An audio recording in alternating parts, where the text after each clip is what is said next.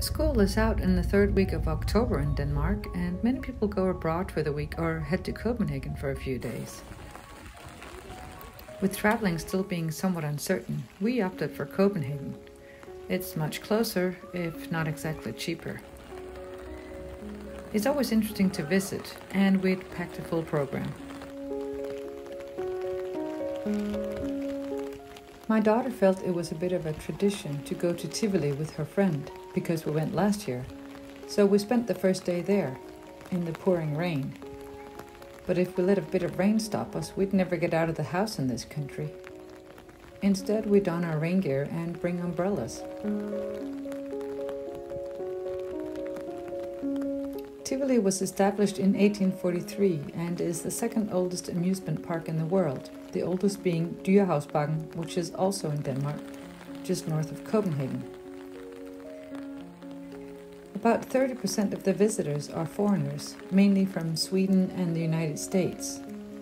It's totally unlike most of the other amusement parks I've been in, and many people who live in Copenhagen come to simply go for a walk in there sometimes, or to have a meal in one of the restaurants. It's like a park, with rides. I used to love all the rides, but those days are more or less over. I feel nauseous just looking at some of them.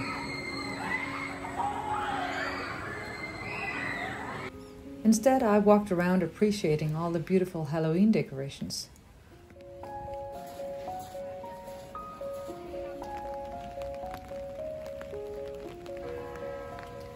Tivoli is located in the very center of Copenhagen, right next to the train station, and you can hear the clock strike the hour from the nearby city hall. We had a coffee break there to dry off, and then the two teenagers were off again. The plus about being there in the rain was that they didn't have to stand in line as much.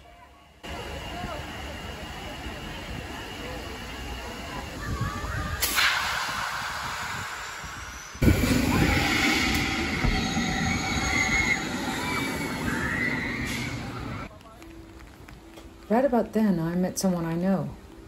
Every time we're here, one of us meets someone we know, which tells us something about the size of Denmark.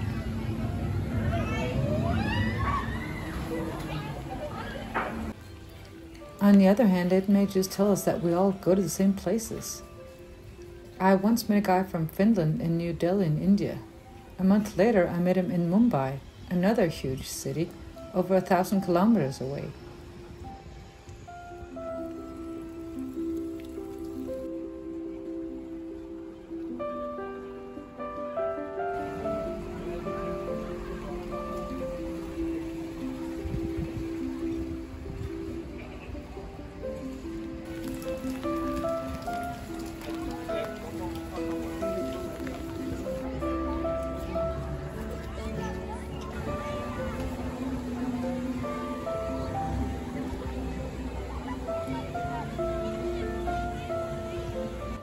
In the afternoon, it cleared up and the crowds came pouring in.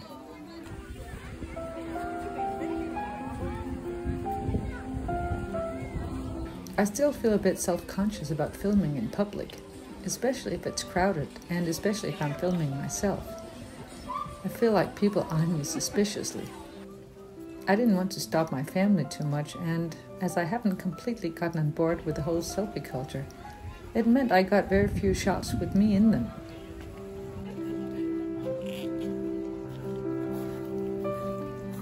The girls went off on their own, and we walked around until our feet were sore.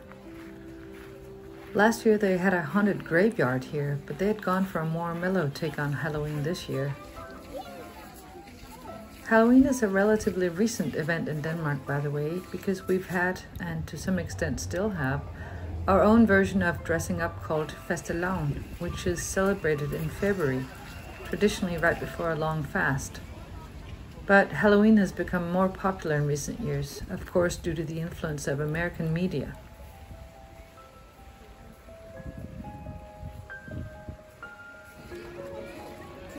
We met up at an Italian restaurant the minute they opened the doors. By the time we exited Tivoli, it was getting dark and we were feeling cold and tired, not to mention wet. My shoes at least.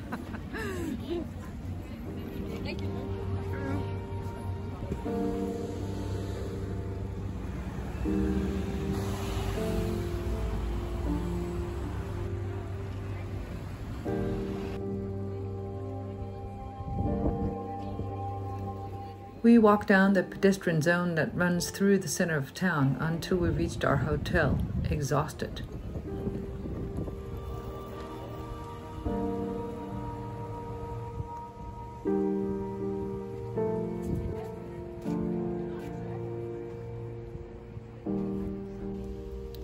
The next day we passed the Royal Palace on our way to the metro station at the Marble Church.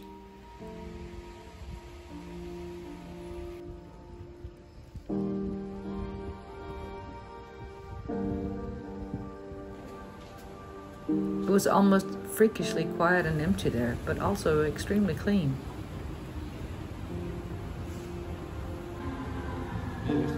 Yes, det er den.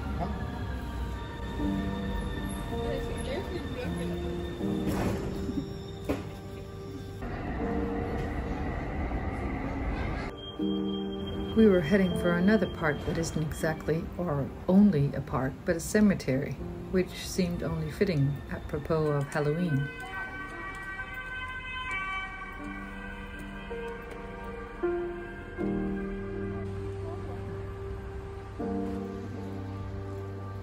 More specifically, I had dragged my family out there to take in 2 particular graves and to put off shopping for just a bit longer.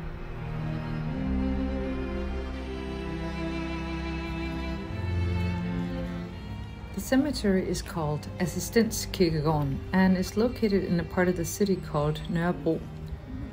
The cemetery is the final resting place for a number of famous Danes, including the philosopher Søren Kierkegaard and the writer and poet Hans Christian Andersen. I've wanted to see their graves for years, plus I quite like cemeteries. We spent a long time looking for their graves, and it turned out that Kierkegaard's grave was being renovated, so we could only take in the graves of his family. It's a bit of a jungle here, literally.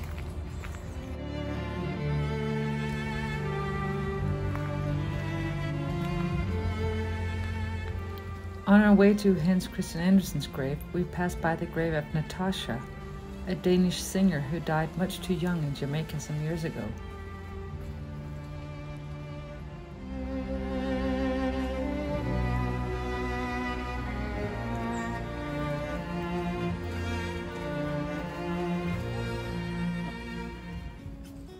We walked from Nørrebro to the city center, passing a few vintage shops along the way, which the 2 teenagers simply had to enter.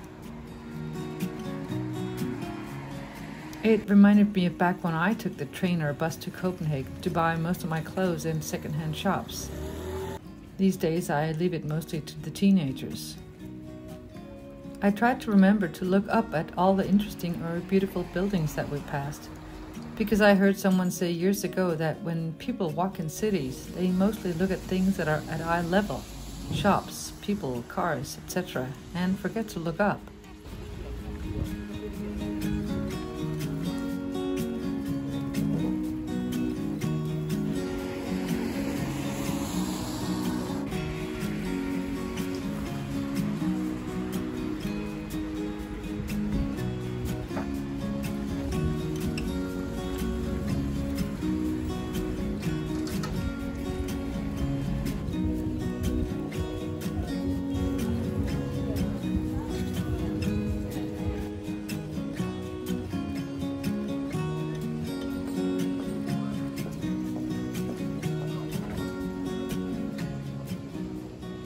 There's surprisingly many tourists over here, and according to one of the guys that I talked to at the hotel yesterday, the tourists are completely back in Copenhagen because many people are vaccinated here.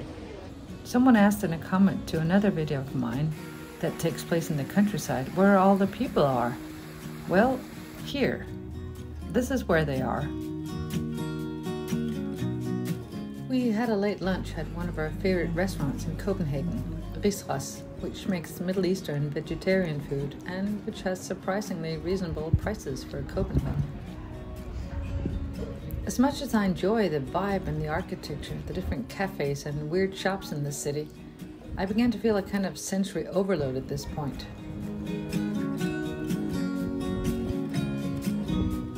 My eyes and ears were filled to the brim with lots of impressions, and I needed to recharge my batteries again. We dragged ourselves to the train station and practically fell onto the train, completely exhausted after having walked 20,000 steps that day, about 14 kilometers. The train tickets cost a fortune, but we were relieved to even get them, as they were the last ones with seats for that train, and the next two departures were completely sold out.